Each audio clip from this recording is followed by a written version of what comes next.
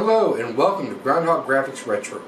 In this video we are going to install JiffyDOS in the Commodore emulator Vice. It's not that difficult, so let's get to it. So first things first, we need to get JiffyDOS, and where we get it is from a site called Nightfall Crew. I'll put a link to it in the description of the video. Let's go ahead and scroll down and download JiffyDOS. Now, my recommendation is to select JiffyDOS Complete, VIC-20 PAL plus PDF Manual. However, you can select JiffyDOS Full ROMs and Manual separately. So now I'm going to open up my X64 shortcut, and when we get into the emulator, then we will be able to change the settings for our drive ROMs and be able to select our JiffyDOS ROMs. Okay, so now here we are, Commodore 64 emulator. Now we have no menu, right?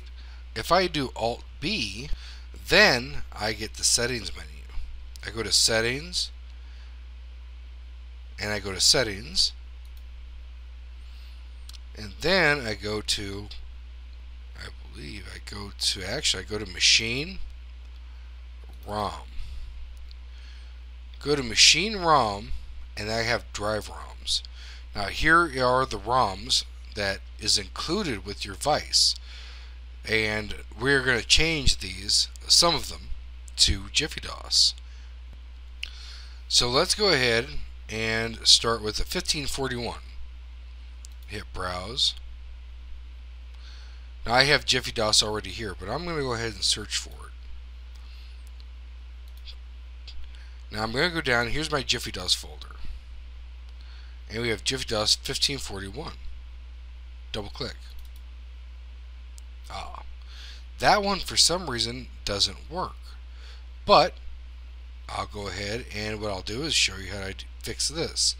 So we go browse again. JiffyDOS 1541 is right here, and we will go, let's visit file. There we go, visit file,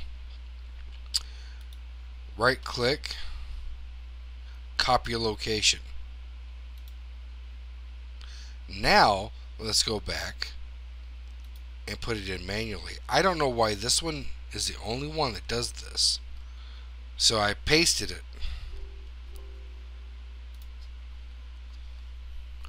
So now it is pasted in. Now let's go to 1541.2. This one will work fine. So if we go to binary, we go to Commodore 64, we go down to JiffyDOS, and we go to JiffyDOS 1541.2 binary. Now it's in there. There's some problem with this 1541 menu option in Vice. Don't know what it is, but we can manually paste it in anyway. And then let's go to 1571. Browse. 1571D. Now actually, there's a 1571D bit binary, and there's a 1571 REPL with some numbers. Don't know exactly the difference, but 1571D is probably for the Commodore 128D, which is the cost reduced version, the metal case, and that's probably what this is. But what the difference between the two are, I'm not sure. So if 1571D doesn't work, use the other. There we go. Now we go to the 1581 and hit browse, and 1581 bin. Now you have to go to your directory and select it. 1581 is done. 2004, I haven't used these. So now JiffyDOS should be ready to rock and roll almost, except we have to go to machine ROMs. The kernel is a standard kernel. we need to change this to, it's not listed here. We need to go to JiffyDOS. JiffyDOS C64 binary. This will be the kernel ROM. If you don't do this, JiffyDOS won't work. So you have to replace the kernel in the C64. So now that's replaced. Let's close. Let's go ahead and completely restart Vice. Now make sure when you're in settings, you have save settings on exit selected. If you don't have this selected, then your settings will completely revert to what they were before.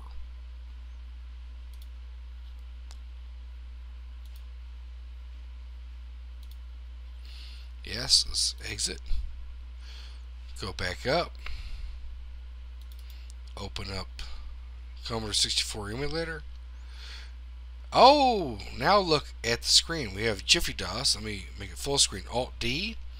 Now we have JiffyDOS 6.01. So let's go ahead and let's try attaching a disk, which will be Alt-8. And I'll go with Power C MP. And now, with a Shift and the Escape key, now we're in it. Okay, great. Let's get directory listing.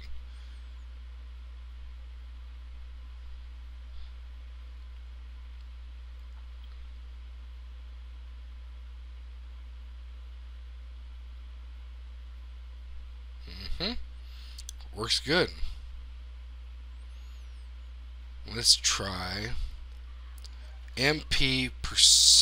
Let's see if that works. Yep, and it does. So there it is. Now JiffyDOS is installed, so they'll be way quicker in a disk access. And that's all for this video. Hey, thanks for watching. If you like the video, like it. If you don't like the video, go ahead and click the don't like. And I will see you guys in the next video. Bye.